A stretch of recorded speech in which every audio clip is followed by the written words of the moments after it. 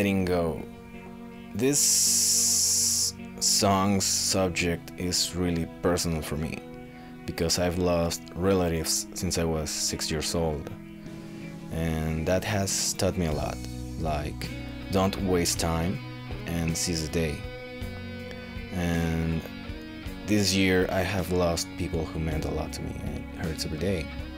It's not something that goes away with time, but you get used to that feeling. I think that there is a time for holding on to, but there is also a time for letting go. It's part of nature, and we have to learn that letting go is always an option. Be thankful that you're alive and have health, and never forget that eventually things will be alright again.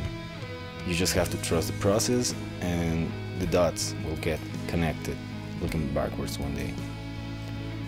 You just have to trust, and there's no other way. I mean, this song is also special for me because it's my first 6/8 song, and I think it's just 4 chords, I can't remember. There is a key change, a good key change on the bridge, and it also has a string section, and I fooled around with a synthesizer at the beginning, and I don't know, I really find it interesting because I wrote it one Saturday afternoon back in February 2019. But anyway, that's letting go in a nutshell, and I hope you like it.